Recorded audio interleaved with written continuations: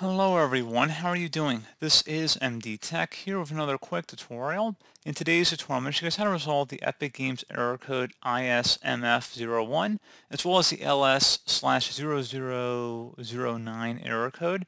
This says install failed, a file access error has occurred, please check your running processes. So this should hopefully be a pretty straightforward process, guys, and without further ado, let's go ahead and jump right into it. So honestly, the first thing I'd recommend doing would just be to restart your computer. So just go ahead and right click on the start button, select shutdown or sign out, and then select restart.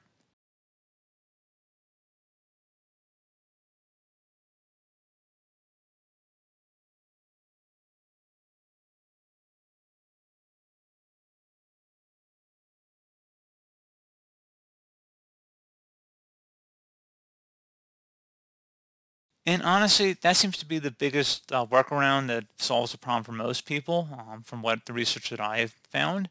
So something else you can try too is actually uninstalling and then reinstalling the Epic Games launcher itself. So just go through the control panel and then uninstall and then go back onto Epic Games website and then download the installer once again and then install and go through that process.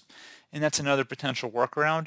Make sure you're connected to the internet as well. If you're having any internet connection problems, search for my channel on how to fix internet not working on your Windows 11 or Windows 10 computer.